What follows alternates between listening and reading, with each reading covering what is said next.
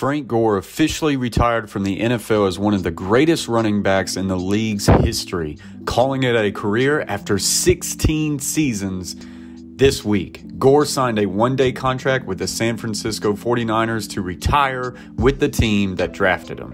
When you think of the great running backs, you often do not think of Frank Gore, but he finished third all-time on the leading rushing list.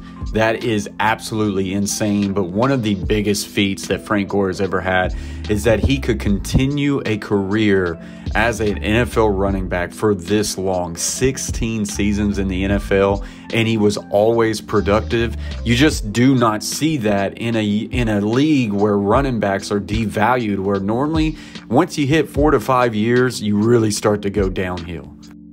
9 out of the 16 seasons, Frank Gore rushed for over 1,000 yards. His best year was his second year in the league, 2006, where he rushed for 1,695 yards and 8 total touchdowns. Frank Gore played for the San Francisco 49ers, the Indianapolis Colts, the Miami Dolphins, the Buffalo Bills, and just recently with the New York Jets.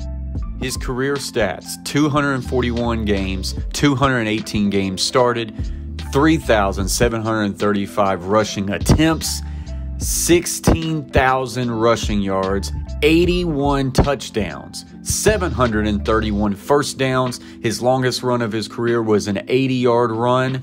He also had 484 receptions for 3,985 yards, 18 TD receptions.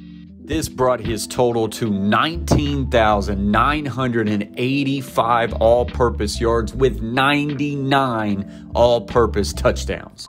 He was also a 5-time Pro Bowler. Even though it's easier to think of all the other guys who have been one of the top rushers in the NFL's history, you have to remind yourself of Frank Gore. Not only does his stats alone put him there as a Hall of Fame running back, but just his longevity is probably something that we will never see matched again.